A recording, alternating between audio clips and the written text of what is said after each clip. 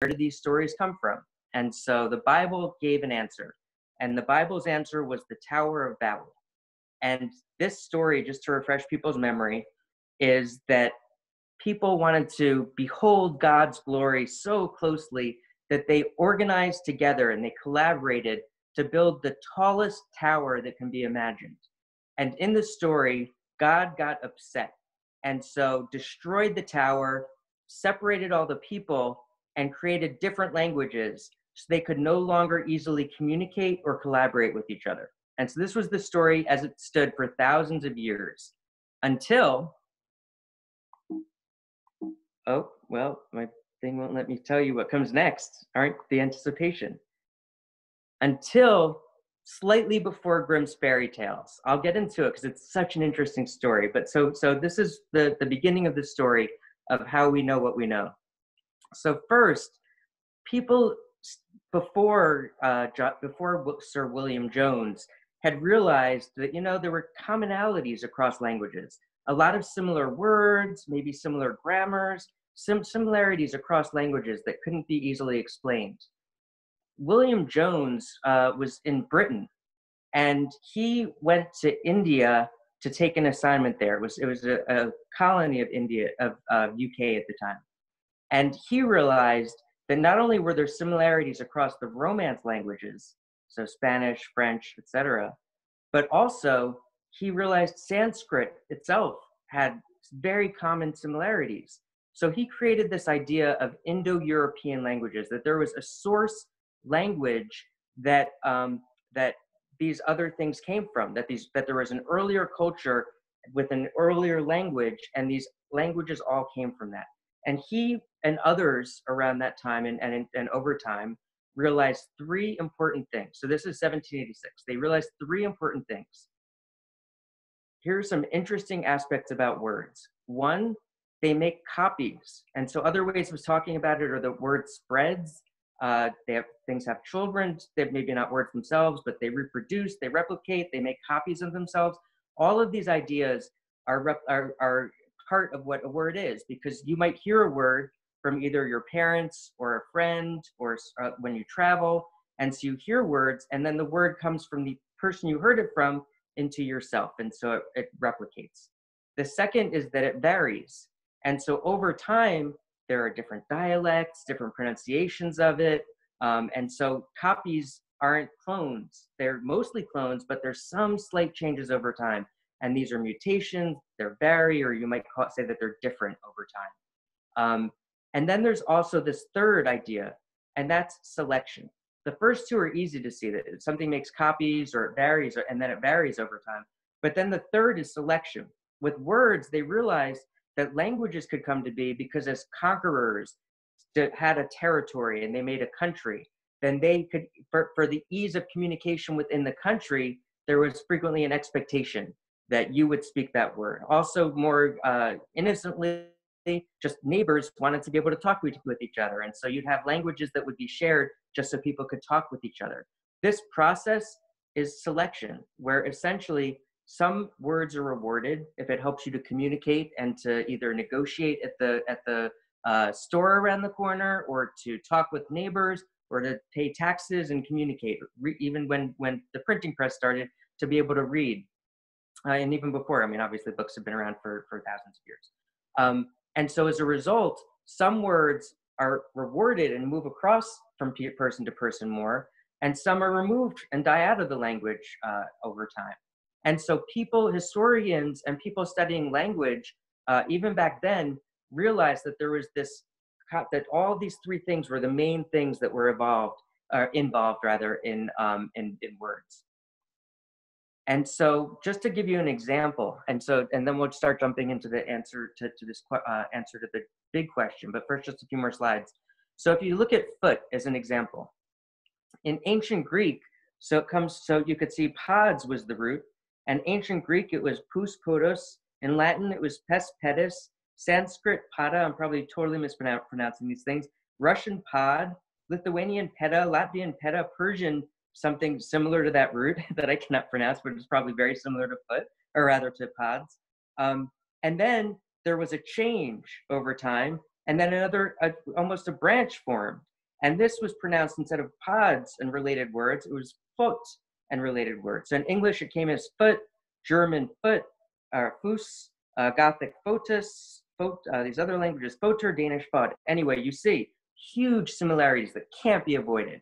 So it requires an explanation. And so they started making these explanations in terms of understanding that there's a relationships. They understood history at that time because there were still books that were published.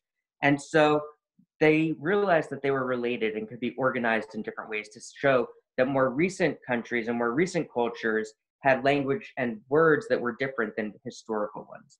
And so Grimm's of the Grimm brothers were actually, they didn't actually discover this law. There are other people that did it, but as you'll see in a second, they sort of like just exploited it and just put their name on it and called it Grimm's Law. But in 1822, this is when Grimm's Law was discovered. And Grimm's Law in particular was this idea that there were common changes, like even so common that you could predict that across different kinds of words, as they progress across cultures, regardless of what the culture is, there will be a change from one sound to the next. And this is almost like I don't know if it's biological, but there's a really deep underlying structural change in languages that as older languages shift over time, there's a shift into some of these other sounding words. And so that was Grimm's Law. And so back then they could already develop one of these family trees in terms of the languages. And as you can see, they thought that English was the best. The one who wrote this chart was English. So clearly up in the top or right, they saw this as the best because we like hierarchies with high on the better is on top and a little worse is on the bottom, which is unfortunate when we're talking about this type of issue because it's kind of silly. But English is here. Then you also see German and English was a branch, but it also interacted with French and other languages over here, the Romance languages. And then the branches, you could trace them back in terms of the similarities. And so you could develop an Indo-European root and see how all of these things were related. So this was really interesting. And the point here is that, so Grimm's, let me go on to the next part. So the first point is that they realized that words were evolving, essentially. So this idea was extremely common back then, to the point that grammar school and grammar books that were common around much of the Western world, at least, during this time period that we're talking about, early 1800s, already had this clear idea. It was taught all over that there were these relationships between the languages in terms of how they changed over time and that you could describe them almost as a tree. Then we get into Grimm's fairy tales. And so this gets even more interesting. And so what Grimm did, so they were, in addition to collecting all these stories, they were scholars and they were really interested in folklore. So you might recognize a lot of these tales. So like, I'll just read them out because they're responsible for so much of what we know today. So Cinderella, Beauty and the Beast, Hansel and Gretel, Princess and the Frog, Sleeping Beauty, Rapunzel, Rumpelstiltskin, Snow White, Three Little Pigs, Little Red Riding Hood, and lots of others, famous stories. What the Grimm brothers did is they collected these oral stories, these oral histories of stories from across Germany and across Europe. And they realized, I mean, based on this discussion, you can almost expect what they realized. They realized that the stories themselves changed over time. And so, for instance, you might have a story of Little Red Riding Hood, but it might have changed, and in different countries, it was slightly different.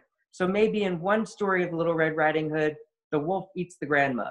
And then in another story of Little Red Riding Hood, it's not a wolf, but it's a pig or some other animal. In another story of Little Red Riding Hood, it's the wolf is tamed by Little Red Riding Hood in the woods. And so there's slight variations in the stories themselves. And because the Grimm brothers were interested in collecting these stories, they were uniquely situated to see that it wasn't just words that had this idea of evolution associated with it. They didn't use the term back then, although interestingly enough, the term comes all the way back from Latin in terms of this idea of things rolling out over time in the future. But they realized, the Grimm brothers realized that each of these stories, like so Cinderella, the common version, there is a glass slipper. but in other versions, maybe it was a wooden shoe or other types of things that were the key thing. And so interesting that these stories all evolved. So the key thing here, the brothers were Jacob and Willem. They published Grimm's Fairy Tales in 1812, so early 1800s. They were already realizing all this stuff, like prior to even publishing it. They were just in the process of collecting it in the early 1800s. They were already extremely aware of the stuff. And so there are some interesting aspects about fairy tales. One, they make copies because it's told from person to person across cultures. It's copied over and over again and reproduces almost. There's variation over time because people tell the story slightly different. They want to put their own little flourish in it. And then there's selection in terms of some folk tales become more popular. So maybe either because the way the story is told is slightly more popular. For instance, another way of looking at it in modernity, you can see that based on the list, quite a lot of them have been adopted by Disney.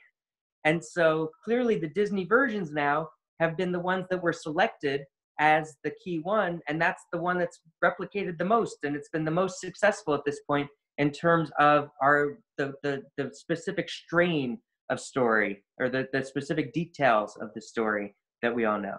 And so this is Grimm's Fairy Tales. They already realized this by early 1800s. So then I have something else that's interesting. Here comes Charles Darwin. So Charles Darwin, born in 1854, the early 1800s. Oh no, that picture was 1854 rather. He was born earlier, 1809, I believe. It'll come back. I have a slide a little later on. But he was born in the early 1800s. As a kid, he almost certainly would have taken in grammar school. He would have read his grammar books, and it would have shown him something or described the word's origin as being related like this.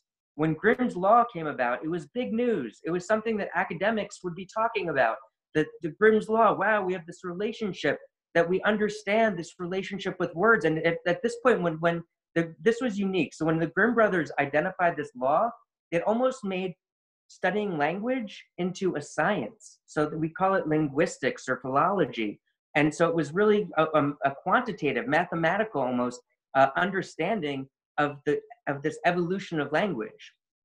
And so at this point, Charles Darwin comes into the story. And so his contribution was he would have looked at or understood that there was this sort of like a language tree. So his contribution was to say, oh, well, why don't we make it, could it be possible that there is a species tree? So somehow relating animals, plants, and other species all together. That was this big insight of evolution that we're talking about when we talk about Darwin's story of evolution based on natural selection. And so one thing that everyone who works on trees now understands, whether it's not trees outside, but these kind of philo trees, whether it's a phylogenetic tree like we're looking at here, or a philology tree, if you're talking about this tree of language. So these, right now, you can see here in this picture, human is like right in the center and the top. And so it's sort of like a hierarchy that it's developed as. One of the other key understandings among people who study the evolution of things is that really it doesn't make any sense to say what's most recent is at the height. So usually what you'll see now in trees is that you turn it on its side. And so the things that are on the right are just the more recent ones. And so the things that are on the left are just earlier in time. And so then you can see the relationship between things over time. And so anyway, so here you see people and primates, and you see that bats are not too different. And so that's why we have a lot of genes and a lot of phenotypes even that are related. So we have a lot of receptors that are very similar and a lot of things that are very related. And so when we talk about things jumping from species to species, it's because of evolution that we have these same receptors, that they're the exact same receptors in many cases, because they've just retained over time in these branches as the species have split over time. And so let me tell you something very interesting about this. This question is that all of these things represent evolution. And evolution has three things in common. And so another way of saying this is whenever you see anything that makes copies where in the copies there's variation over time, and that there's something that selects it. So whether it's natural selection or cultural selection or something else going on, something that makes some of the mutants or the variations replicate more than others, or some others die out faster than others. Anytime you have this, then there will be an evolution and a change over time. And so this is the same case no matter what you're looking at.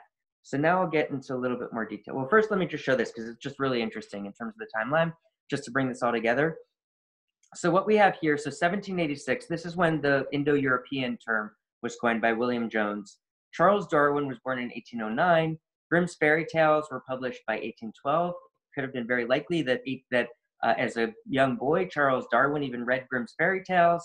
Grimm's Law was published in 1822 when Charles Darwin turned 13. And then The Origin of Species was published in 1859. So it's just really interesting to see how the idea of evolution itself evolved over time, or developed over time, let's say. Some other things that were just interesting, just in terms of looking at this idea of evolution, just for if you're, as a side note, if you're interested. So the protein was discovered all the way back in 1838. These timelines don't overlap very well, but protein was discovered in 1838, well before The Origin of Species was published.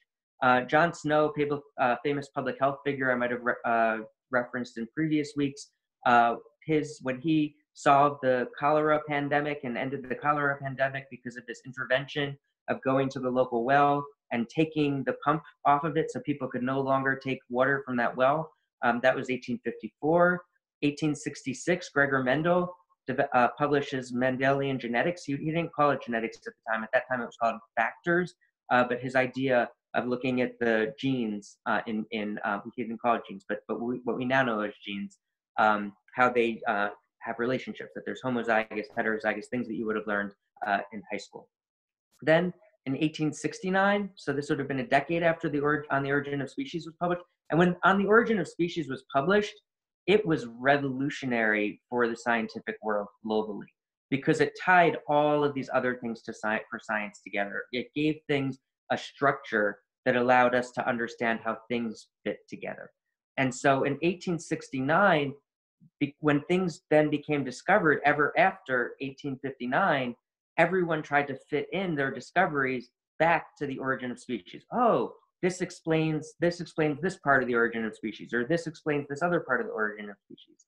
And so, for instance, in 1869, when the protein was discovered, now it's called protein, but back then it came from ancient Greek, and the discoverers thought they called it protein because in ancient Greek it meant the first rank molecule. And so it was like the most important, the highest rank one.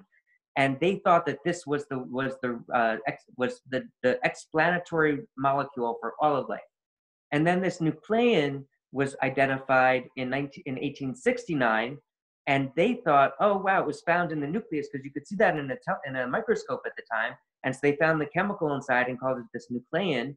But then a lot of decades passed, and it wasn't until 1944 that people realized, and they put two and two together, that this idea of Gregor Mendel's genes were related to nucleic acids. And that was this really historical study. But then shortly after, so this guy, Erwin Chargaff, realized, well, wait a second. As soon as the study was published, it was even famous in 1944. As soon as it was published, Erwin Chargaff realized, whoa, if it's true that nucleic acids are the things that make up the genes, then this is almost the Bible of genes, that we could, if we understood nucleic acids, then we could understand the whole language of genetics, and as things are evolving in terms of what that looks like across species, across history. And so he proved that DNA varied across species, but he didn't know the language yet, but he was able to prove that DNA varied. And so then it wasn't in 1953 that this question of evolution was fully punctuated and answered, where that gave us the model of a double helix for DNA that was discovered by Watson and Crick. Some other people have been working on it too. And this brought everything together. And I've spent quite a lot of time talking about it, but it's just such an interesting topic. And so I'll move on to why it becomes more important for us. All right. So there are some interesting aspects about viruses. Viruses make copies, they spread, they have offspring, they vary, they mutate over time because each time they make a copy, there's a possibility that there's going to be a different change over time, either a natural variation. Sometimes people call them mistakes, but it's kind of silly to call it a mistake. I mean, but it's the same idea in the sense that there's just variation over time. And then the third thing is selection. So some viruses are selective. So here you go. So this past week, there was a big article that was published in recent days, let's say. And you might have seen it in the lay press that viruses mutate. And so a group of researchers studying this question have concluded in the press that a mutant coronavirus has emerged even more contagious than the original. And so they said, wow, we're seeing that the majority at this point of SARS-CoV-2 actually is this new version of the mutation that was not the original version of the version of the virus. Was not the one that originally hit in the United States. But this conclusion, the problem is that we don't know based on the data that they had, and the study was interesting because they did some really interesting analytics, but the conclusion was wrong. And their conclusion was that because there were a lot of copies, and there was a variation, they assumed that it had evolved and that it was spreading more because you had one version of the copy. One copy had something that made it spread more versus others. And they assumed that there would have been selection because the way that selection works in viruses, there's a couple ways that it works, but one of the ways that it works is that viruses that we talk about this R values previously. So the R value is the average number of people that get infected from a previously infected person. So if one person's infected, if they infect 3 other people, then that R value is 3.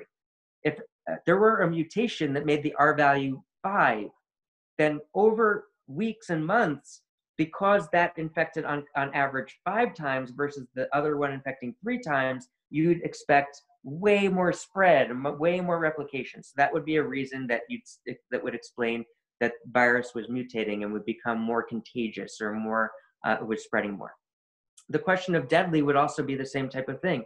That wouldn't be explained by selection because it wouldn't impact the replication. In fact, just the opposite. One thing we find generally about viruses across the universe of species that have been studied is that typically viruses become they produce less death over time, because the purpose of the virus, we can interpret it, if you put ourselves in the virus's head, if you were, that the viruses, if their goal is to reproduce, then if they kill off their hosts too quick, then they die out. That version of the mutant that causes them to kill the host would die out, and the ones that were less virulent and were less likely to kill the host would then survive and have more copies over time. And so you'd expect evolution to sort of make viruses less deadly over time.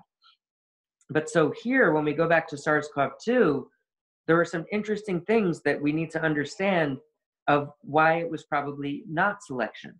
So the key thing to remember is that as all of this replication was going on, we were under lockdown in much of the country. And so, for instance, among New York City, where there was much less travel going on outside of the city on airplanes, let's say, but even at that point, still people were going on the subway and still going to the supermarket, which we're still doing, but still going locally into the office, there would have been replication that could have had the exact same R value. So it was no more contagious than anything else, but it just happened to be spreading because of where they were. That New York City, you're just exposed to more people on the subway, and so it just has a bigger opportunity to spread. And it has nothing to do with any mutation that might have gone on or the viral genotype, but instead it's just an artifact of the geography, of people just spreading it because there's a lot more people involved. The other thing is that you see over time that this orange one was this first one in Washington state. Over time, the blue one became more common, but an interesting thing that people started realizing was that when you look at the lockdown, it wasn't actually the case that the curves were going at very different rates. The curves were very similar. They might look slightly different, but it's very similar. It's not like the blue started like having a long tail relative to the orange, and it's not like the blue dropped more quickly or that the orange dropped more quickly. The curves of the tail look extremely similar if you're to follow it through, and it's just that the volume of patients is more, but the curves themselves are no different. And if it was more contagious, you would have expected that the curves would have been different. So right now, there's no evidence that there's anything more contagious. You don't have to worry. Right now, there might be some difference that if among all the antibodies, or rather the vaccines that are being developed, that if a vaccine is too closely linked to a specific type of viral genotype, that maybe there would be something, or viral phenotype, that maybe it might be slightly less effective. But in this case, there has not been an enormous amount of change. And even more, we've identified some areas with the virus that seem to be highly resistant to changing. And so now that's good because it enables us to focus our vaccines on those specific parts of the virus that are less likely to change. So we won't have to have an annual vaccine like we do for the flu. So this is a good thing, actually. The one other thing that this can inform us about is the viral load. So if it were more contagious, or specifically not necessarily more contagious, but more cause more fatality or cause more severe illness, then you would expect that there would be a big difference in viral load and other aspects. And again, we're not seeing major differences in the viral load or that kind of stuff. There might be some shift that might be seen, but nothing is statistically significant. And so you can see that there might be some variation, but at the same time, it's nothing. Right now, we could easily say there is no evidence to support the hypothesis that that any different strains of the SARS-CoV-2 virus are either more contagious or cause more severe disease or more deadly. So that answers that. First of all, Hopefully, thank you for helping put this in context. I think I'm going to take a break from reading Grimm's fairy tales at bedtime for a little while until this is all over, because it will be very difficult for me to separate the two concepts in my mind. But that was really very, very helpful. it's fascinating, isn't it? I think it's truly fascinating. I agree with you, and the etymology was very interesting with the language development, so very helpful. We have a question. Rachel Scherzer is asking, in these different strains, is it possible that somebody could become infected with one strain and then become reinfected with another strain? To kind of build upon that, we're hearing about people as they're recovering from these infections, they go through sort of different waves. They get better, and then they get worse again, and then they get better. Is that perhaps related to maybe picking up a different strain, or is that just the way that the virus kind of moves through one system? Yeah, so it's unlikely based on a new virus yet. So over the last couple of weeks, there have been more publications, more studies looking at this, and some more publications have come out of it. And right now, it seems like the vast majority of the reinfections or re-emergence or reactivation that people have been talking about, that the vast majority are actually due to false positives or false negatives in the test themselves rather than the person. So for instance, it could be a false negative where they never actually got cured, and so they got a false negative test, and so it made it seem like they had recovered and cleared the virus, but really it was a false negative. Or they did truly clear the virus, but then they had a false positive test that make it seem like they were reactivated. And so the vast majority now seem like it's the test itself that has been at fault.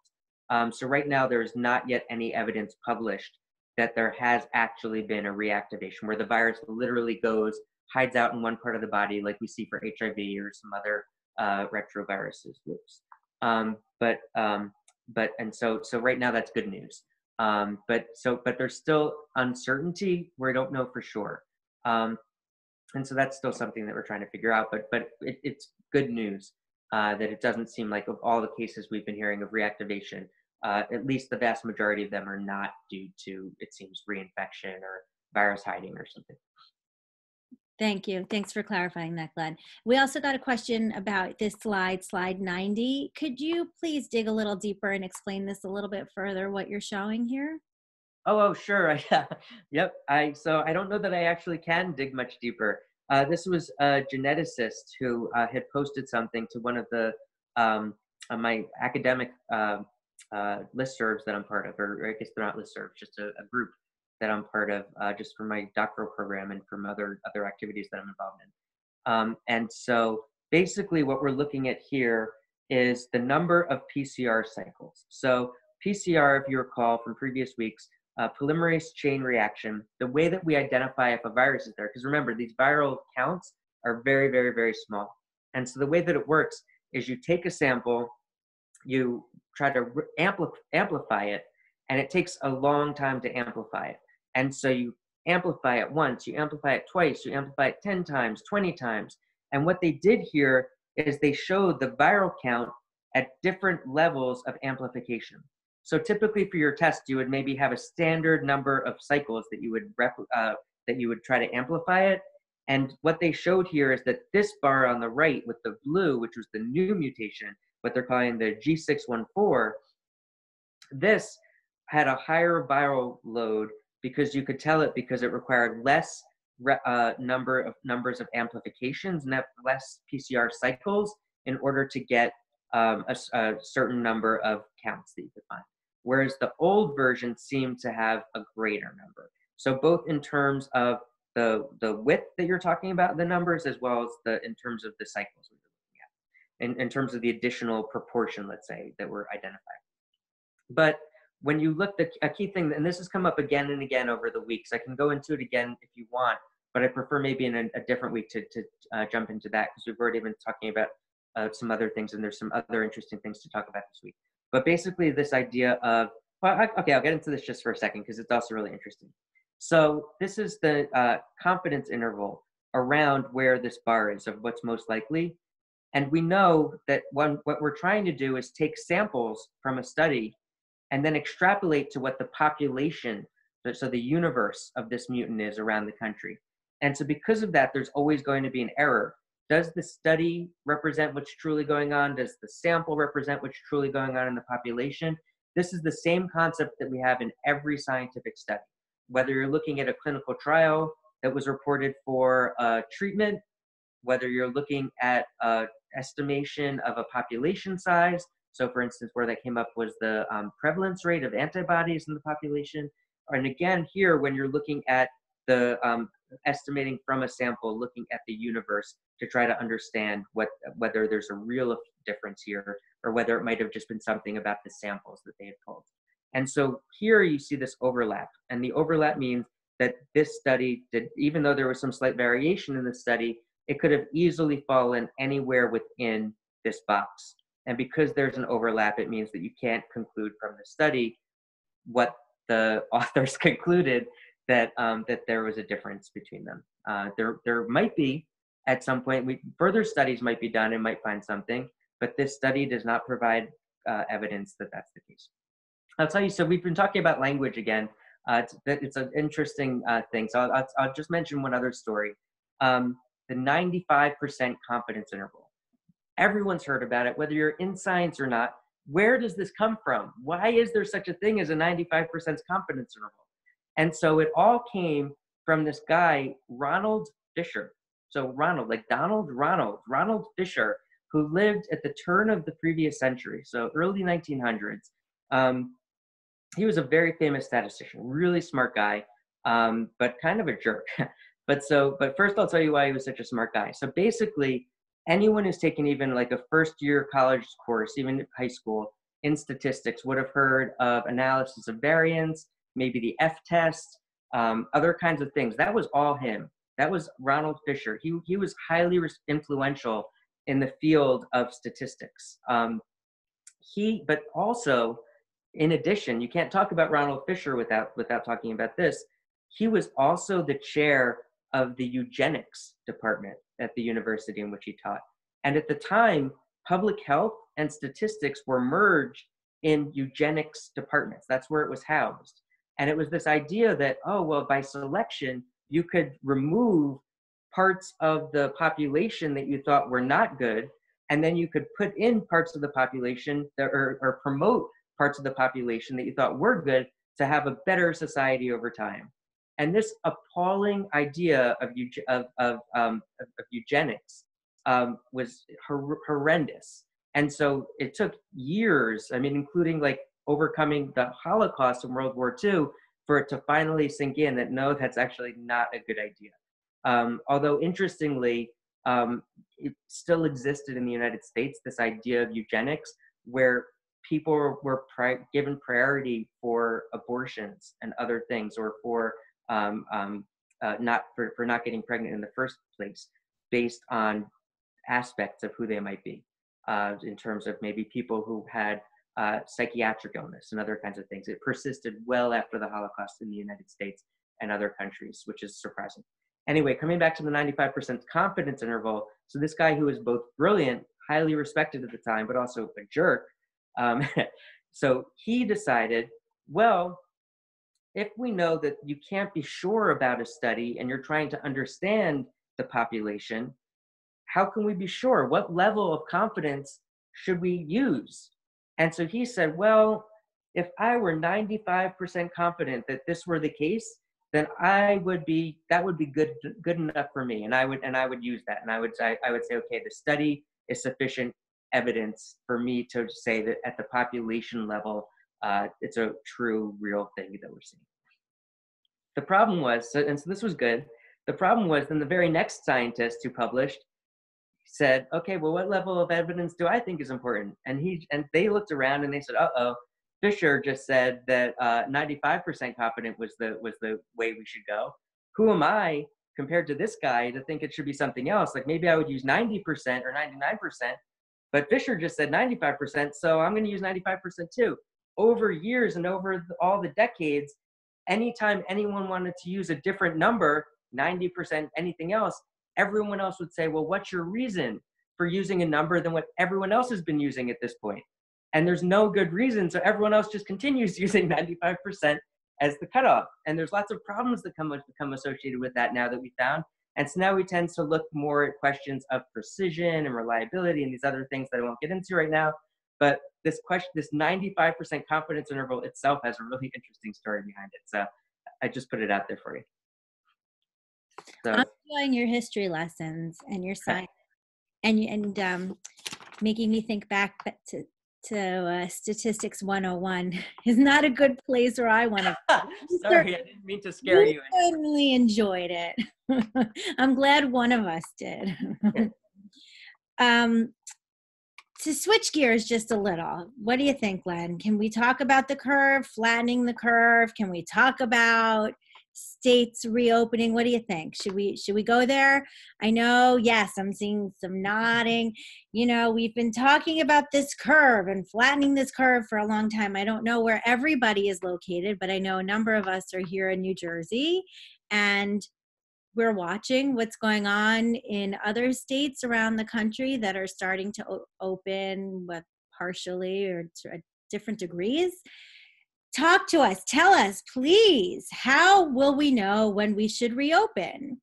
And have we been successful? And how do we define success in flattening this curve?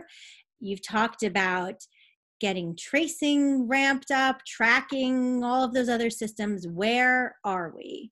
And maybe focus in on New Jersey, unless there's anyone on today's discussion who would like to talk about another state. Feel free to chime in. All right, so let me start with what the curve looks like. So we aren't actually, so there's two things here. You can see that the curve is flattening up here. So we started with this exponential curve, and then it started going down, and now it's just like bumping up and down a little bit, but it seems like it's flattening. The problem is the United States is lots of states all in one country. If you were to add up the entire population of the US, it's roughly the same as the population of all of the countries of Europe combined into one country. And so so some states are going up and some states are going down. In New York City, and the New York City metro area, including New Jersey, Connecticut, our curves look like the light blue curve here. So we are going down. We're going in the right direction. The lockdown has been effective. We are on our way back to a very, very, very low number within weeks, based on the current trajectory of the curve. And so that means that reopening could easily be happening in weeks. Again, the whole point of locking it down, there's 2 points. One is that we wouldn't want the curve to get so high that it overwhelms all of our healthcare facilities. And then that would be way bad, because then you'd have to send people home to die. And that would be terrible without any treatment at all. And so that was one of the first reasons. But then the second reason now to continue to lock down is to reset the clock.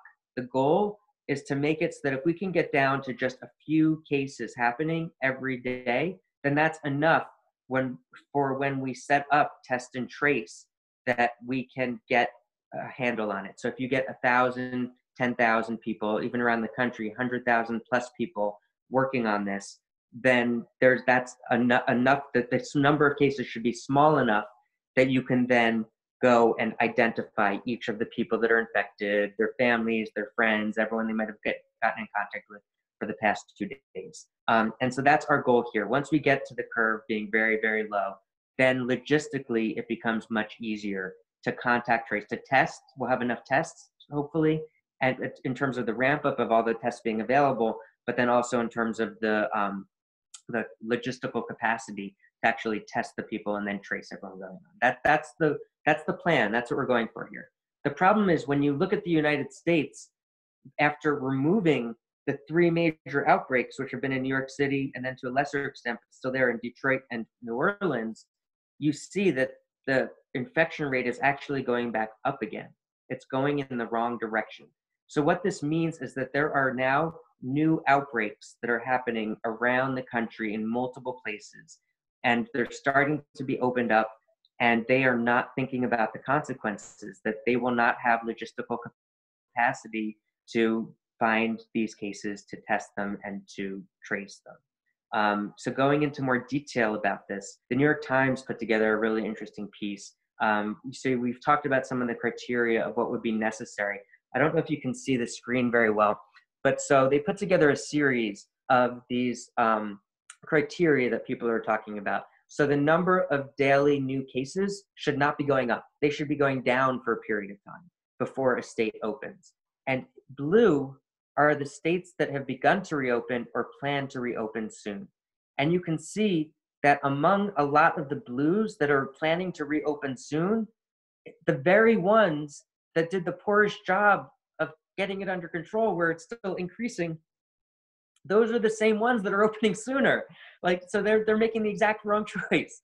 Like even some on the East Coast, Maine, New Hampshire, the number of new cases are rising there. This is not a time, because clearly what's going on is that they are not setting themselves up for success, to have have the logistics in place to do contact tracing and testing.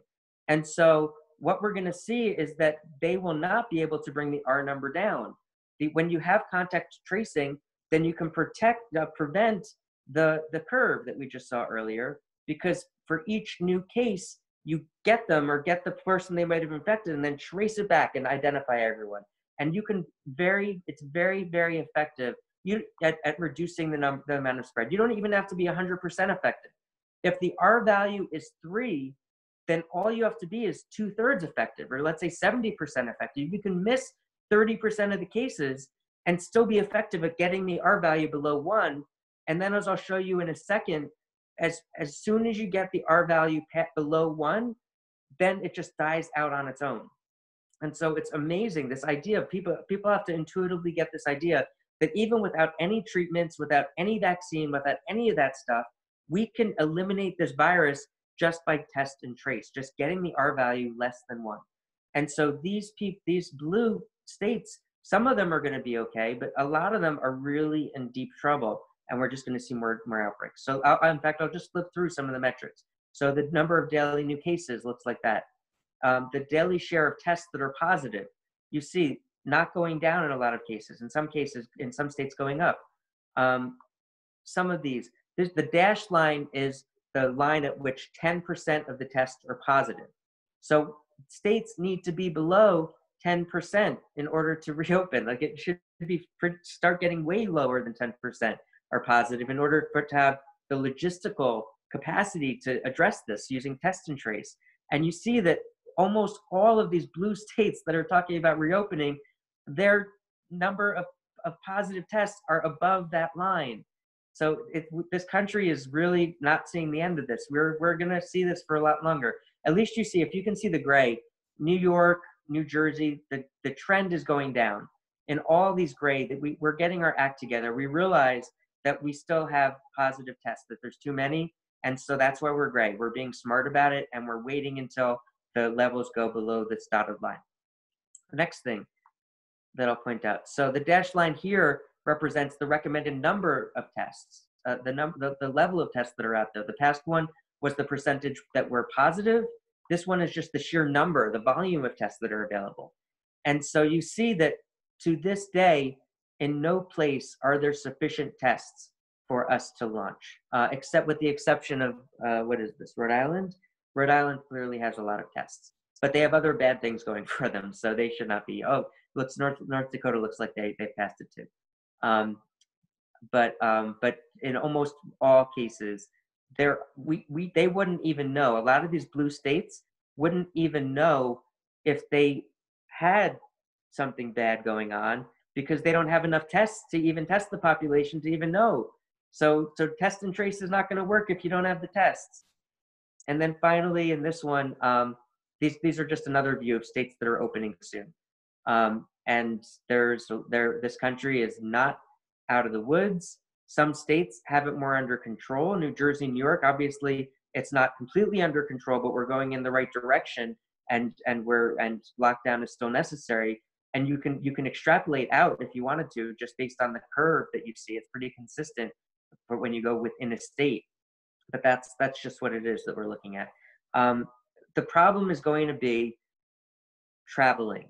So once New York and New Jersey and these other Arab states finally get down below a certain level and we can contact trace, what are we going to do when there's outbreaks in all of these other states that have reopened too early?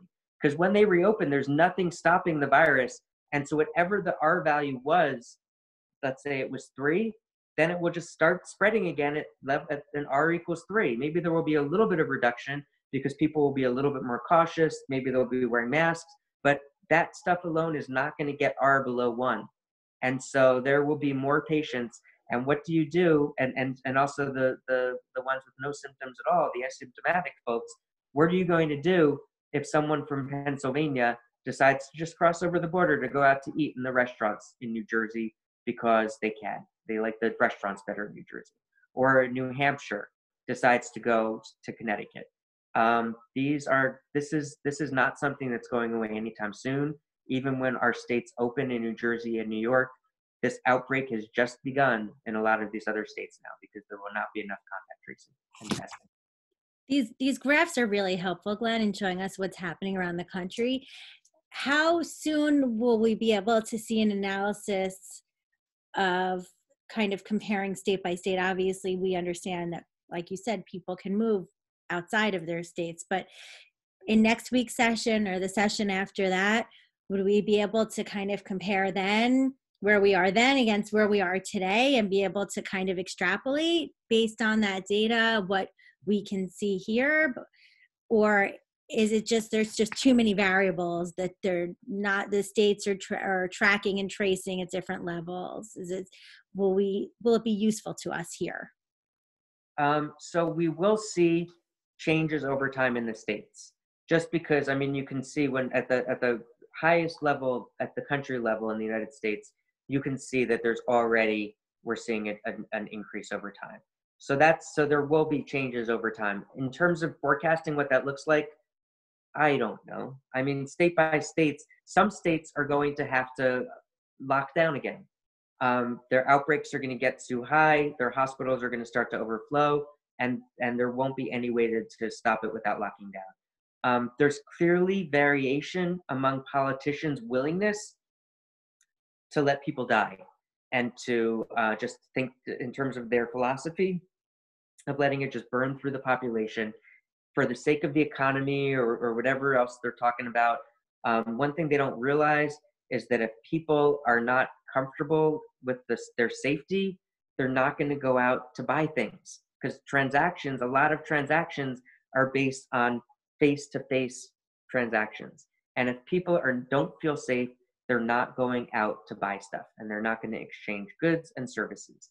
And the economy is not going to increase suddenly just because you decide not to lock down if the people are still getting sick. And so there's going to be wide variation across the country. So the predictors that you can know in terms of the ones who are getting hit the hardest. So this is not a question of how contagious it is. That's the R value issue. This is a question of how severe it is, what's the fatality rate. We do know that some people are more likely to get severely sick from it. I had a previous slide. Let me see if I can find it real quickly. So one thing I had shown earlier, that was a more recent slide.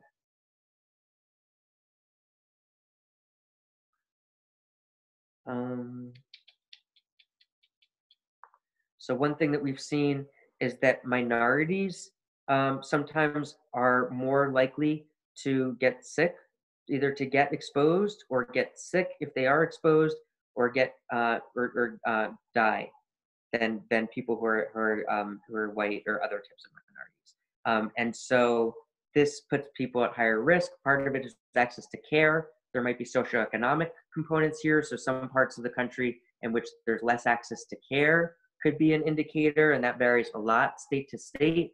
The other things for sure that we've been talking about are age, where older people are much more likely to get sick and much more likely to die. That varies a lot by state. There's a lot of these factors. Another thing that's interesting that hasn't been talked about as much in the news, but that seems to be an important factor and might be one of the reasons that New York City got hit so hard, is what's called the inoculation dose. So when someone's first infected with the virus, they could be infected with a little amount or a lot amount. People who get infected just in passing, say someone from the office who they might have just interacted with for just a few minutes and they just barely passed the threshold to get infected, those people typically, on average, have less severe cases than other people who get a lot more when they're first infected. So what's an example of someone who gets a lot more when they're first infected? Someone who gets infected by a family member or a housemate when they're living in the same family and they get in contact every hour and at meal times and going to the bathroom, using the same bathroom. That infection accumulates and actually puts them more at risk. And so this inoculation dose is a real issue. Other ways that people could have an inoculation dose that's high is if someone is working together and they're close together for much of the day and they have a lot of hours of exposure, or if they are taking the subway, standing very close to each other for 20 minutes.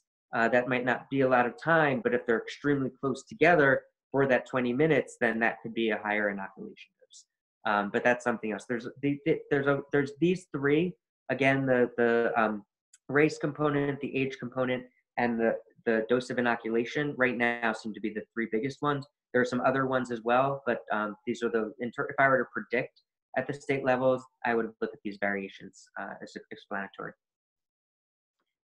Thanks, Glenn. So I think we have time for one more question, and maybe we can save some of these other questions for next week or another session. Some of these other questions just wanted to share with everybody were, have you seen the movie Plandemic online? What are your thoughts? Another question was, could the Wuhan lab have released the virus to the public and started this whole pandemic even by accident? So these are some things we can talk about in the future. Oh wait, let me talk about them today. I can talk about them more, but this is perfect based on the discussion we've already had. Unless you have which one? Choose one and we'll save one for next week. Well, so here's an interesting pandemic or the Wuhan lab. Well, guess what? Based on our discussion, here are some interesting aspects about memes. Memes are just like other types of information, like language, like the folklore, like cultural transmission, like genes. Memes have these three same criteria. they make copies and they spread over online and through different medium. They vary over time. So for instance, a lot of people are making memes. Maybe they slightly alter them. Some are better at spreading than others are. And so you might have seen some, then they die out. Then others are persisting in terms of how much they spread. These are copies and these are variation. And then there's selection.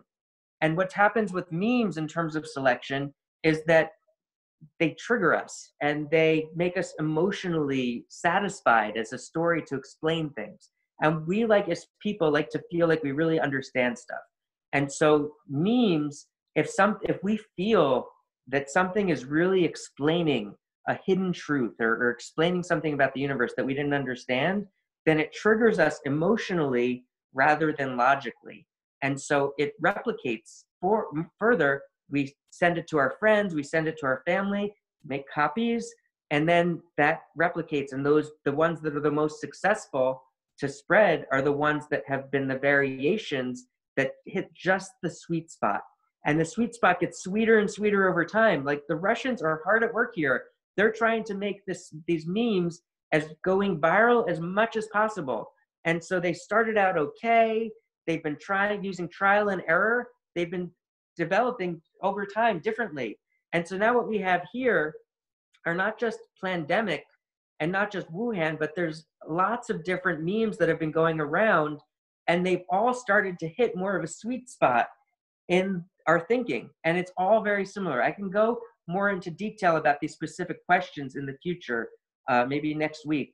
I mean, I don't want to go too much into details because it's all crap. It's all silly. Okay, so I guess for today, do you recommend that we watch this pandemic movie or not? No, it's a virus. Unless you want to infect your brain with a viral meme, don't do it. It's Okay. we can talk about why it's wrong in the future, but really it's made not to provide a logical argument that is logical to explain facts. It's making an argument that's emotional to make you want to believe something, that there's a conspiracy going on and that the conspiracy explains. And here's why this coronavirus existed now and it never existed before. They leave out these critical things, like this is the second SARS. It's not just a coronavirus. There's lots of other coronaviruses circulating. Much of the common cold is caused by coronaviruses. But this is not just the first coronavirus. This is the second SARS coronavirus, the type of coronavirus that causes SARS, the second since 2002. And so, I mean, we can start going into the weeds, but do not watch it unless you're just really like being misled by people who are out to get you. These are very polished things that are being put out now. Like, it's not just a little idea that's spreading. People are spending a lot of money to polish these movies and polish these memes to make them seem more real, when in reality, all they're doing is replicating and trying to trigger us that we spread it and we send it to other people because we're so convinced by it emotionally. Don't waste your time. Don't get emotionally entangled. Thanks for putting that into perspective for us. That's actually really very helpful. Okay, so more to come on that next week. And maybe we can wrap up today with one last question. Deborah Weisletter has a question about, we're starting to hear this week about children for the first time and the rise, and it's a very small percentage of the infections, but then the separate infections that these children are having. And maybe you can talk a little bit about that this week and then kind of add on to that next week as we see more how this is developing. Yeah, so I don't have a lot of information about this. There's been a lot more, there have been more publications looking at children in particular, of course. And so things that we've found over time are that at first we thought that maybe children couldn't even get infected at all. Definitely the severity is much less. That was even from the very beginning in terms of studies being published coming out of China. And so that right now what we know is that yes, children can be infected. Yes, children can spread the virus. And for a variety of reasons, it definitely is replicating in children. We do know for sure that children are extremely much less likely to have severe symptoms or severe consequences of the disease. And so those are things that we know for sure so far. In terms of rare, rare things that are coming up, there are more rare sequelae that are being identified. So more rare diseases, more symptoms coming out of it. We do know that SARS-CoV-2 and COVID-19 produces systemic illness in people. So it means that it's not just a lung disease, it's an inflammatory disease that infects much of the body, or it impacts much of the body. And whenever you have an inflammatory disease that impacts much of the body, they can trigger all sorts of other things. And so we do know that. We do know that it's rare. In terms of trying to get a better understanding of what's going on, what are the predictors, there's still a lot of unknowns, but I haven't dug into it enough to really be able to say anything more than that right now. But for next week, I'll dig into it a little bit more. All right, we'll give you 1 week and then that's it. Well, I'll only be able to discuss what's been published and what the sum of knowledge that we have at that point. This is an ongoing thing. 2 months seems like 5 years for us because it seems like it's been so long, but we have to remember that 2 months is still only 2 months. It's really not a long time for science to really get its head around, or its heads around a different area. That's a really good point. And so, Glenn, I speak on behalf of the entire audience. We really enjoyed our session with you today. Thank you for all of the research that you've done. Thank you for the history lesson on the Grimm brothers and beyond. And as always, if you have questions, or your friends, your loved ones have questions, please send them to me or to Glenn during the week so we can try to incorporate them into next week's session. But for today, just want to say thank you for being here. Everyone continue to stay happy and healthy. And Glenn, can we assume we'll see you back here next Sunday at 3 o'clock? Yes, sounds great. Wonderful. Take care. Thanks, Bye, Beck. everybody. And Becky, can you stay on for a few more minutes? I can. Great.